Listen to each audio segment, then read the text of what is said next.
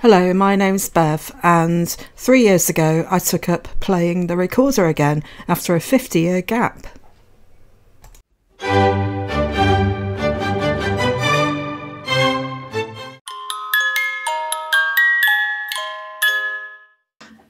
Hello again. Following on from my video yesterday where I played where I'm at the moment on the Bach Partita, which is notoriously tricky to play.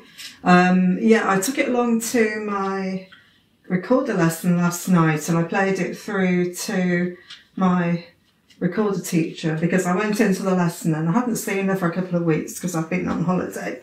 And she said, right, now the concert's over and well done in the concert, you were great. Oh, really good. So what are you absolutely bursting to play now? And I said, I've been bashing away at the Bach Partita again, because I've been bashing away at this ever since my first lesson with her. I'm not sure how much she likes it. I'm not talking about necessarily my rendition of it, though that would be justifiable. It's more a case of, and she rightly said, that sometimes Bach can just go on and on and on and on and on, almost like a tutorial or an exercise rather than a tune, especially the partita, which, as you will see, is just virtually exclusive of notes that look pretty much identical. All semiquavers, loads and loads and loads and loads of them. So the trick is, and this is very similar to what Sarah Jeffrey says on her excellent video, see link below, from her team recorder videos about how to play this partita, and she says to split it up into sections, so each section is an entity within itself, because that fits very nicely here, and just focus on that particular section and what you want to get out of it. As my recorder teacher said, Bach and much of the Baroque music wasn't really about expression in the sense that came later with the Romantic movement. So I'm thinking you've got to kind of draw a line as to how much expression you put into it, how much stretching of the individual sections, if you like, you do. I know on Sarah Brown, I'm thinking of my vegetarian cookery book from the 80s. Sarah Jeffrey, on her excellent video on how to play this partita, said that what you don't want to do is just make it sound like da da da da da da da da da da da da da, like a metronome. And I said this to the recorder teacher last night, and she said yes, but before you get to the stage of being able to play every single note fluently without mistakes, you really need to get out the metronome and concentrate on the bit that you find the most difficult, which for me, this is part 2, the second part. It's sort of around here, gets very, very, very tricky, and I stumble on that. And of course, because of that, my speed comes right down. And the advice from my recorder teacher, which is excellent, and she said this before to me, is to just focus on that piece with a metronome, and as soon as you get that pretty much note perfect, to play the whole piece to that particular metronome beats per minute. It may seem quite slow for the easier bits at the start, but then you can start to gradually raise the speed of the metronome, maybe by 1 beat per minute or slightly more. And then once you've got it all perfect, that's when you can start to split it up a bit more, put a bit more feeling and emotion as much as you can with Baroque music into it to make it more interesting for the listener, and also make it more likely that you actually get from the start to finish without making a mistake and without feeling that it's touch and go whether you're going to actually get to the end or not without making terrible mistakes. And you've got 3 flats to start with. You've got naturals, more flats, the odd sharp creeping in, and it's going right to the top of the notes that the recorder is capable of, and right down to the bottom, to the very bottom note. So you're all over the place, just like my camera is at the moment, because I seem to have touched the cord, so it's wiggling. It looks like we've got an earthquake here, but we haven't.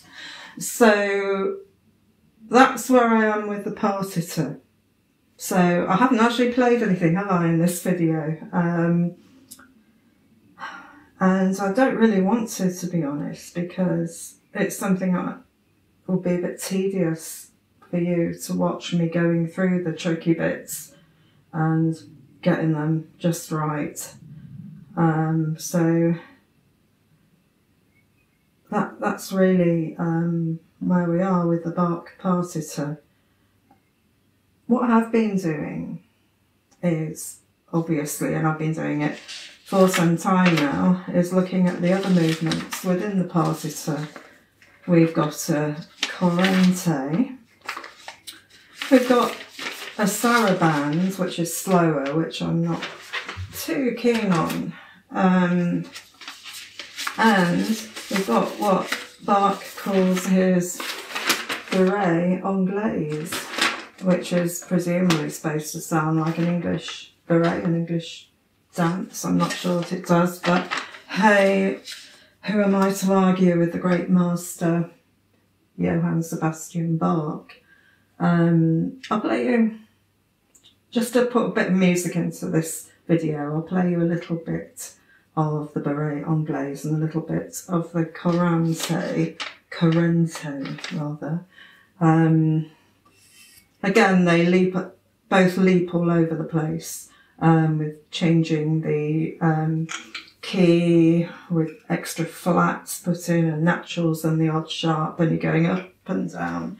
And you've got a lot of arpeggios in the beret anglaise too. And the courant is similar. Part of the courant, the second part of the courant, echoes what's going on in the beret anglaise too, which is quite interesting. Anyway, I'll just play you a little bit, if you can bear to listen to me again. I'm still on the Mollenhauer Pearwood recorder, basically because I've been using it for the last couple of days and it's been fine. So this is the beret anglaise, just a bit of it.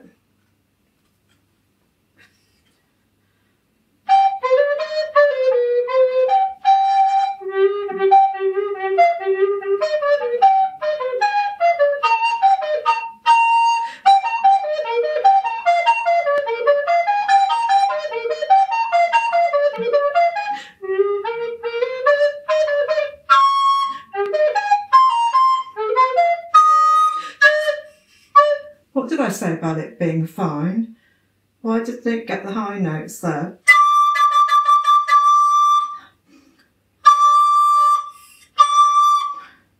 Sometimes, you know, when you can't get the high notes so easily with a wooden recorder, it's down to your nail. It's so important to get the length of your nail exactly right. So if it's too short, you can't get any high notes. If it's too long, you can't get any high notes. It's got to be exactly right. So you're forever filing it down to get the right sort of nail. And also on the thumb hole, you can get nail marks, and it's in the, sometimes you have to put, it's called bushing, I think. And eventually you'll need to get an extra piece there to cover those nail marks on the thumb hole. But anyway, I actually played you a bit of it. Okay, so that was a little bit of the beret anglaise, just to get a feel for it. And I'll just do a little bit of the corrente, if that's how it's pronounced. Just a little bit of it.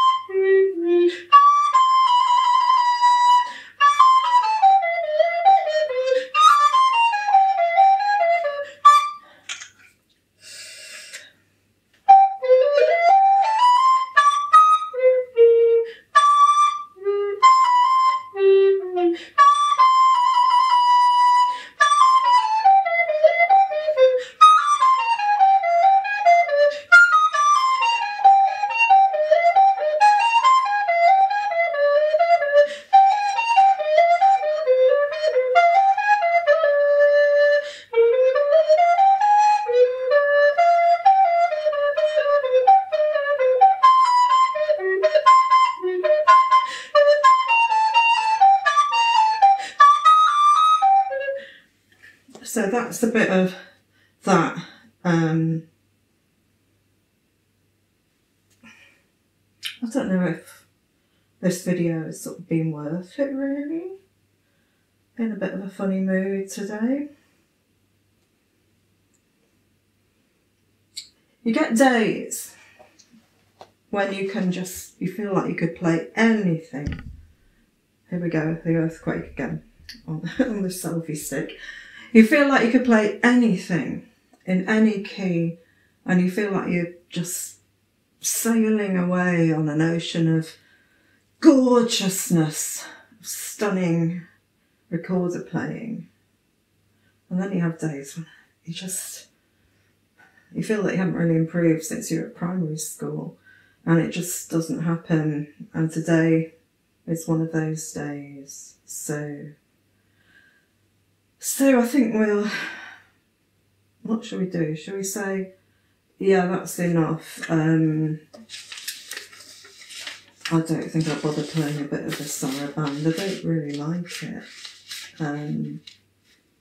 So that's where we are with this, and I don't know whether I'll return to the partita next time, or I might do something completely different. And especially if I'm in the kind of mood where I could feel that I could just play anything. Oh, stop. I keep doing that, don't I? Yeah. Right. Okay. I've been rabbiting on enough. And I'll see you next time if you've got this far in the video. Well done. Bye.